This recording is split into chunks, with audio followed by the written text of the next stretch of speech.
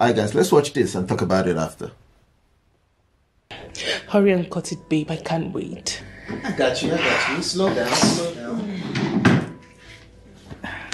You know, baby, I'm beginning to worry that you love this thing more than you love me. Come on, babe. I don't wish to separate either of you from each other. I know, I'm just teasing you. Just hurry, okay? Yeah. Babe, this is grade 1. Like, this is really good stuff. You like it. Yeah. You hid this under your bra, didn't you? I thought I have warned you against the use of substance. You slapped me. And I would do more than slapping you if you don't behave yourself. You know what? Enough of this delinquency. Now you will tell me the scum that's trying to destroy your life. Tell me who is the useless guy. You know what? Get ready. Because I'm shipping you to the US to meet your Aunt Harriet next month.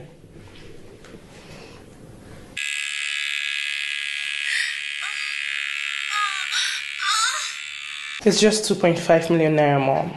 Send it to me if you don't want this video to go viral on social media. Leonard, I spoke to you this morning. You were supposed to be in Houston, Texas. What's going on? Babe, I didn't know how to tell you that I got deported. I was just hoping to hustle and raise money and travel back without having to bother you with my issues again. Hustle? The same hustle that you couldn't do that put a permanent strain between my mother and I. Is that what you're talking about? Baby, I'm sorry.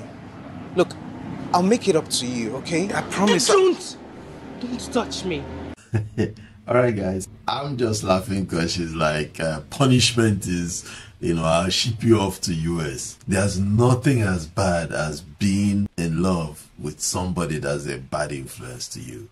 Seriously guys, it's the worst thing that can happen to you, because whatever they introduce you to, you're gonna fall for it, because practically your life is interwoven with them. Now when it comes to drugs, I'm kind of like surprised that the mom's solution was to ship her off to US, as if US is not full of drug addicts and drug users and peddlers and all whatnot.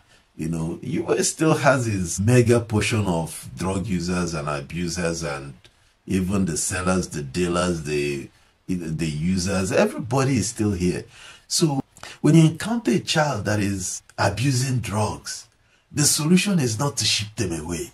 The solution is to find treatment for them. Treatment that you can monitor progress, and of course, do your best to try to disassociate them from whoever that's creating that bad influence.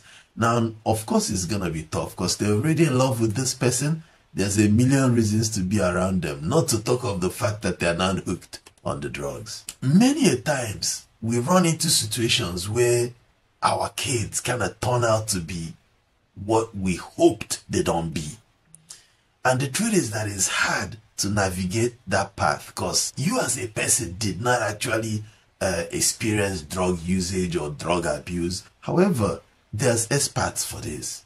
So, if you end up with a child that starts abusing or starts getting addicted to something, it's definitely a good idea to seek help as soon as possible. As you can see in the movie, she kept saying that I told you before to stop using.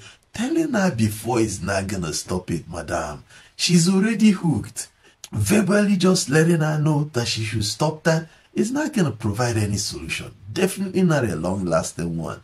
She might pause for a few minutes or a few days, but she's gonna get back into it. That's why it's called drug addiction. So for this, I feel like the lesson that we should actually try to drive is for the parents. I don't even know if we're supposed to address people that are in a relationship. If you're in a relationship and your partner is doing something bad, something ugly, leave. Try to break out of it. You could only do so much towards trying to make him stop or make her stop. If it's something you can make her stop, of course, do for the sake of the love you guys share.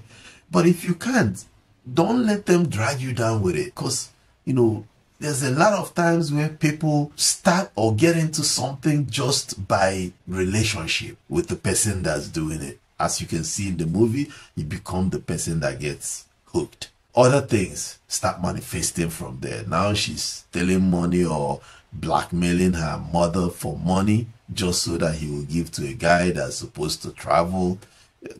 Even if the guy didn't get deported, he just bad, and you think that he will come back for a drug user?